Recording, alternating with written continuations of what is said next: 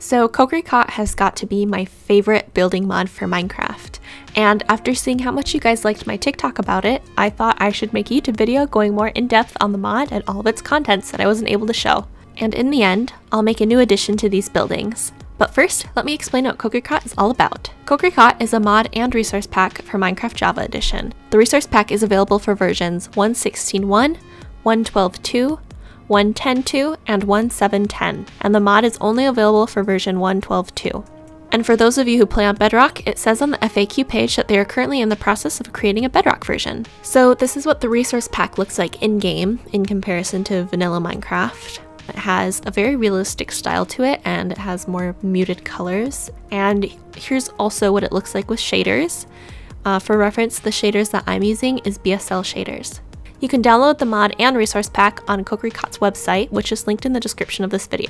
The mod adds a bunch of building blocks and furniture items, and what I really like is that you can actually sit on the chairs and couches, as well as toggle the lights on and off. But that's really as far as it goes. You can't sleep on the beds, unfortunately, but that might not really matter because this mod works best in creative mode, since you can't craft any of the blocks or items. On TikTok, people were a little confused when I explained the style as vintage European aesthetic, which is understandable since Europe has many different countries with many different architectural styles. But on the website, they say, quote, "We have a variety of antique and vintage sundries and building materials that are designed to create a European cityscape, a cafe, and so on. Cocricot is good at interior design, and you can make a room look like a Parisian apartment." I referenced Parisian architecture, but I noticed the mod includes many other influences across Europe. For example, the Tudor house blocks. This style originates from England and is also popular in German architecture. But since it's Minecraft, you can really build whatever you want. This mod is versatile block-wise, and I've seen people build like all kinds of things. Let's go over everything you'll need to download for this mod. So next to the download buttons, there's a start guide which gives you a rundown of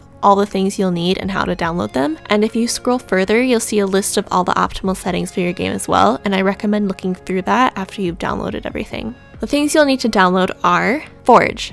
This mod was made for Forge and only works with Forge as far as I know and have seen, so if you use Fabric, I am very sorry. Optifine. Optifine has a really cool thing called Connected Textures, or CTM for short. It matches block types together, making them look unified, and this is really helpful when building pillars and really adds more detail to your builds. Just enough IDs. This mod makes the ID limit of 1.12 infinite. Some people on TikTok were commenting on how they don't have access to all the items that the mod has, and that's because they probably needed to download this mod for the items to show up. 1.12 is a different block ID limit than 1.13 and so on, and this mod basically makes it more compatible like the future versions. Cocricot mod, this one's kind of obvious. And lastly, Cocricot resource pack. Just to note, the resource pack is absolutely required when using the mod, otherwise your game will look like this. And I don't think that would look very nice if you were trying to build or just play the game in general. If you run into any problems or have any questions, there's an FAQ page on the Cocricot website that can help you with that. Now that I've told you everything I know, let's get to building. My plan is to add on to this build that I started a few weeks ago, and I'm thinking I'm gonna stick with that Parisian architectural style since it's kind of the vibe here, but I definitely want to put a shop on the lower half as well as 2 apartments on the upper half. Now, starting off with picking the color palette for this build, I wanted to do more neutral colors, and I also wanted to do something that wasn't too similar to the other 2 buildings, but not too different, if that makes sense. I wanted to have a separation between the lower half and the upper half like I did with the building on the left. The bottom half is like green, upper half is white. And as you can see, I decided to go with this stone block set, which is actually from vanilla Minecraft. I just really like how it looks with the resource pack, and I wanted to have pillars in this build because it really helps with the architecture and breaking up the build into shapes.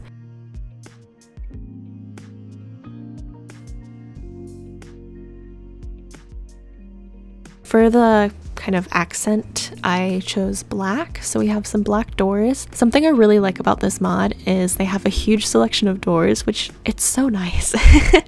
And I really love that there's doors that are 3 blocks tall, because usually when I'm building in vanilla Minecraft, I just put a trap door above the doorway, kind of just make it seem taller, but I went with that and I really love it. I really like the doorway. It started giving me like a more regal look. And then I went with white for the upper half of the building because I don't know, I just wanted to use white. I did use white in the building next to it, and I was a little worried that that would look too samey, but it didn't in the end. I felt like it was just enough contrast. It looks like it's a really fancy place. I mean, all of it looks pretty fancy because the Parisian architecture, but I feel like this one specifically, especially with the black and white, it feels kind of like, I don't know, it looks like a business. There are these really nice window frame blocks that are in the mod. You can put it around windows like I'm doing now, or you can put it over doorways, or really kind of just go crazy with it. That's kind of like what I did. I used it on the windows like you're supposed to, but I also went with the doorway, and I really like how that looks. It adds some more dimension to the building, and it doesn't make it feel as flat, which also the texture pack does the same as well. It just adds this extra dimension that is much needed when doing more detailed buildings like this. One thing about the frames on these is they're kind of difficult to place. I kind of struggled with the doorway especially because if you misplace it, it'll go in a completely different direction. So I ended up breaking the doors, putting some blocks down, and then placing the archway, and that made it like a million times easier. I also changed the frames on the windows in the first level to black.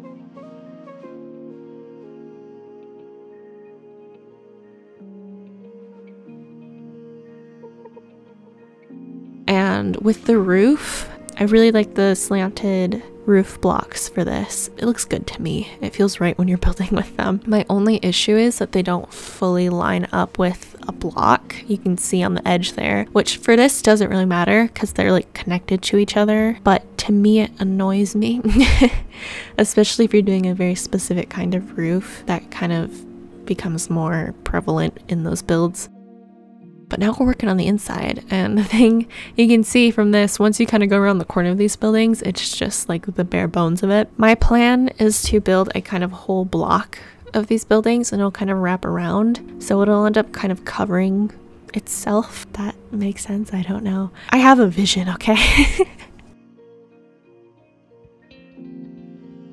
For the inside, I ended up going with this kind of molded block. I don't remember what it's called exactly, but it has a very nice texture on it, and I went with the tile flooring for this. This is me deciding between the two tile blocks, and I ended up going with one on the left, as you can tell. What you don't see later on after I fill this flooring is that I raise it up a level, and that's because I think it just looked better in my opinion, and I thought maybe that would kind of help with the space a bit. But I really liked the detail on the black blocks especially. I ended up adding more sidewalk since you kind of need a sidewalk in a city, you know. And I also added this detail under the front of the building with the stone, and I filled the second and third floor, extending the pillars forward a bit because the way I made the building leaves a bit of stone blocks to kind of show up. So I covered that up, and then I ended up building the rest of the ground and everything. And something that I really like about this mod is they have wallpaper textures, and it looks so good. I used a flower texture on the building next to this one, and I didn't want to use the same one, although I love it so much. So I ended up going with this black and white pattern, which worked out perfectly because, you know, the whole black and white vibe. To me, they kind of look like anchors. I don't know if that's what they are though. I don't know if it even is like a specific texture.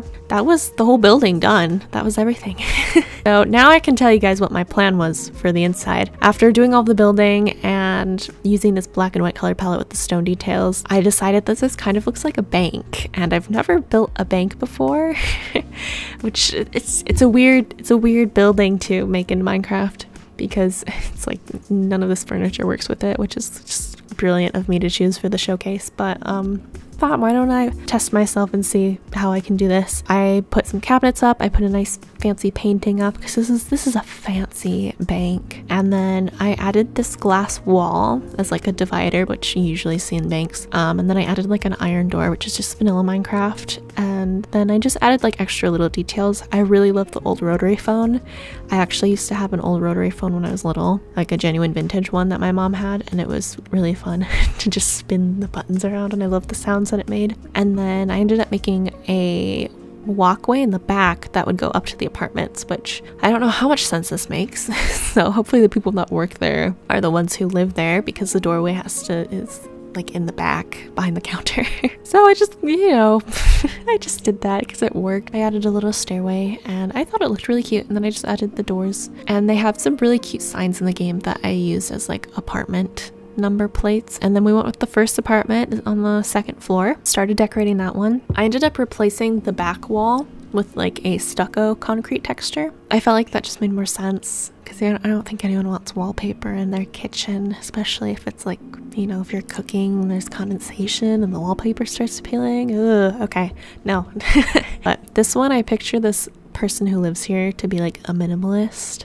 So they don't really have too much. They just have their essentials. Maybe they probably work at the bank, or maybe they even own the bank. I don't know. I feel like if they owned the bank, they wouldn't be living in an apartment. But I added like a rug, which they have round rugs in this mod, as well as like this animal hide rug. I really like the rounded rugs because you can make the circle as big as you need to. Also, I love the beds so much. The beds are just so good. They genuinely feel like a real bed, whereas the Minecraft beds can sometimes seem like, I don't know, they just don't seem as cozy.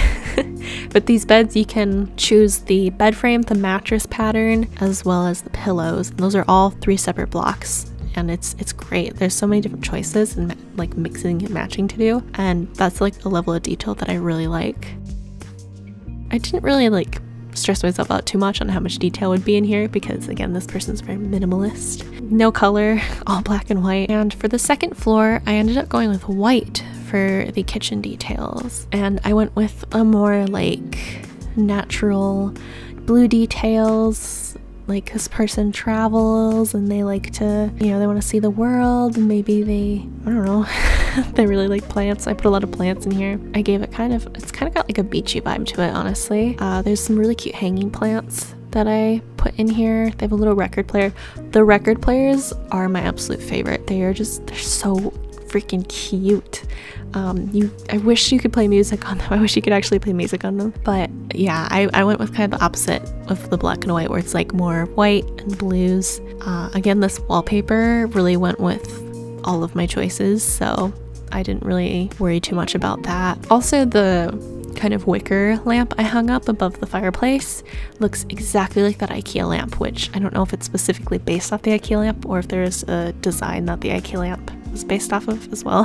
But I love it. I love it so much. Everything in this mod is very cute. That's everything. Here's the reveal. I really enjoyed building this. It was surprisingly quick for a build, but I guess I didn't have to build every single angle of the building as well.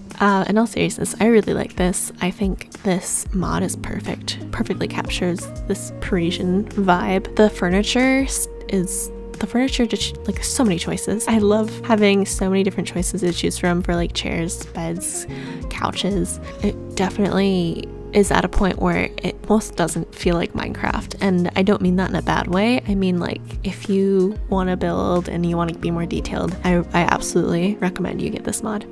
But yeah, that's been my review of Cocricot. Links in the description for this mod, and if you are interested in seeing me do more build videos like this, it could be modded, it could be unmodded, but really it could just like me chilling, talking, building, whatever. Let me know what you want to see, and I can make more videos. Thank you guys for all the support on that, on my TikTok. It's like kind of crazy to me because I'm not used to that. So thank you to everyone who's also subscribed as well. Welcome to my YouTube channel. I promise to post more videos on here because I've been enjoying making and editing videos recently, so that's been really fun. But yeah, thank you for watching. I will see you guys later, and I hope you have a lovely rest of your day.